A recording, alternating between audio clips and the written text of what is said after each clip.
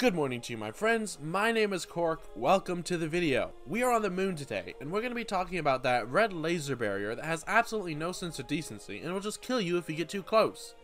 I'm going to tell you today how to get past that barrier once and for all. All you need to do to start this off is step on this teleporter right here, and you've done it. You are outside the laser barrier. Let me explain. When it comes to an area that you can only get to via a teleporter, you know one thing for sure. The place you are in right now can be found in the map you were in before.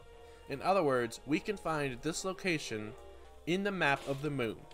Now let me tell you how to get past the laser barrier for real this time. As with all space adventures, you have to remember to have your space helmet on, otherwise you'll die out there. If you don't have a space helmet, you can get it from the space suit, which is hidden in the sewer behind the vault door.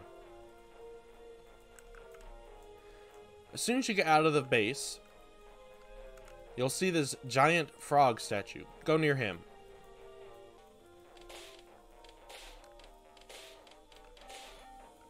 From here, you'll be able to see the location that we're going to. There's a corner of the map where there's a space shuttle that you'll be able to ride. When you're underneath the statue, if you look over this direction, it's right over there. So just fly over this big crater and we should be able to find the shuttle there. Here it is. When you get to it, interact with it and you'll be able to fly the shuttle. Just go directly up and watch the stars while you do. The higher you get, you'll start to notice that they kind of look like they're in a dome shape. You'll also notice that the Earth is half of an Earth. As soon as you see yourself get up over the dome of stars, you're good. You can get out of the ship now. Start going towards the edge of the map. This is going to take a long time because you're in zero gravity and falling is very slow. So, yeah. When you do eventually fall to the ground, you will notice that you are indeed outside the laser fence.